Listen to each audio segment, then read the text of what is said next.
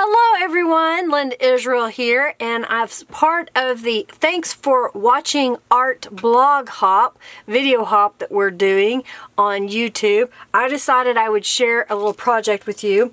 A couple of days ago, I was making some gel prints using some of the decor and DIY paint from Tattered Angels, as well as using some Tattered Angels Glimmer Mist and a little bit of some color bursts.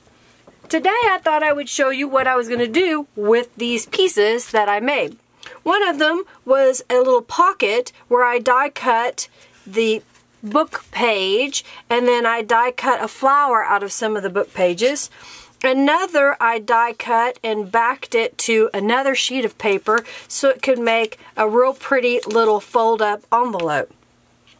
What I'm going to do today is show you a couple of ideas that I have, and I'm going to use the Gemini by Crafter's Companion to do some of the die cutting. I have a square piece of paper that I cut, and I've got one of the border cutters, and I'm going to lay this across the center of here, and while I'm at it I'm going to put another die on here, and this is an edge cut as well, and so I've got about a 2 1/4 inch piece of paper. I'm going to line it up with its edge as well so I can do two cuts on one pass. So I'm making the sandwich according to the directions of the Crafter's Companion Gemini, and then I'm going to put this through the large Gemini. So I have the one that has the 12 by 9 plate surface. I'm just removing the dies, and it didn't cut all the way to the edge because the die was a little bit narrower, so I'm just going to take my scissors and snip that, and that'll be nice and neat. And then I'm going to take this one apart.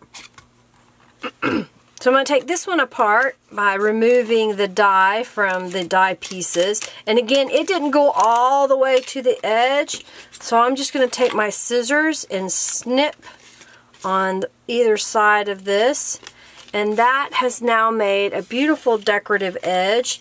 And this one I can use, it'll be a little bit different, but I can still use it. I'm going to die cut another piece, and then I'll show you how I'll use all these little elements. So I've got an edge border die again, and I'm going to lay this on the edge of my book page. And then on the opposite end, I'm going to lay down another edge cut so that I can get 2 cuts in one pass on the same piece of paper.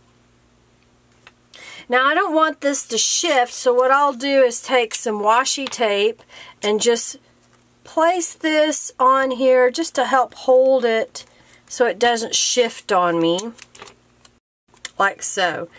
And then I'll make the sandwich again and run it through the die cutter.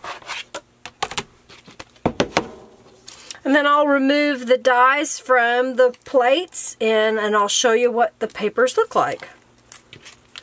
So I'm just pulling the die away from the paper, and it makes a very beautiful, intricate cut. What I like about this Crafter's Companion cutter or Gemini from Crafter's Companion is that it does cut very detailed paper. And this is thin paper, and I'm okay with the thinness of it.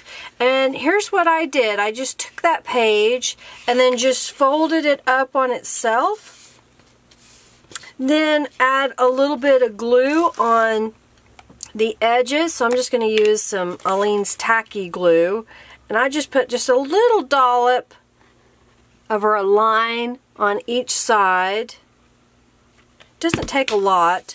And then I'll just press this together, and then I can choose to decorate it more or leave it like it is, and then this becomes a pocket that I can put in my junk journal.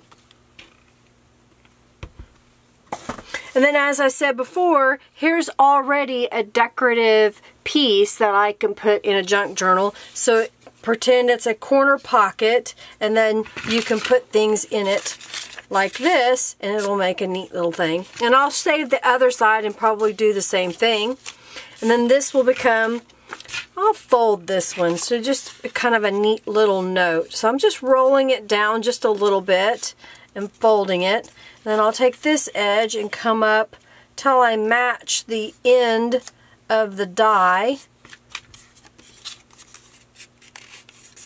And then that will become a little element that I can put inside of a junk journal.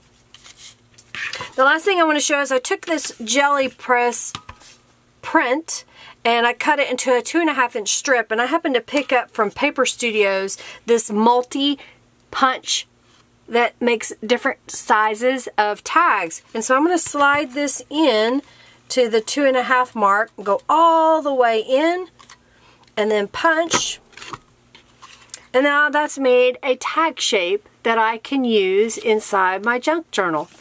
I just wanted to share with you just a couple of ideas, so hopefully you're inspired to take those old book pages, paint them with a jelly press or just acrylic paint, and then do some folding to make some really unique, cool items for your junk journal.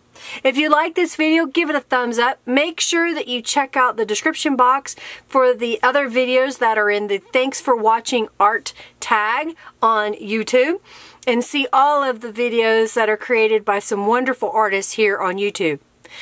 Make sure that you subscribe to my channel, because I will be doing a giveaway when I get to 5,000 subscribers for a Gemini Junior. So once I get to 5,000 subscribers, that giveaway will commence and you could be a lucky winner. So make sure you subscribe. Again, thanks for watching. If you have any comments, use that comment box down below. Check the description box for links for where you can connect with me on Facebook, Twitter, Instagram, even inside my own groups on Facebook. Thanks so much for watching, everybody. Thanks for watching art. Bye!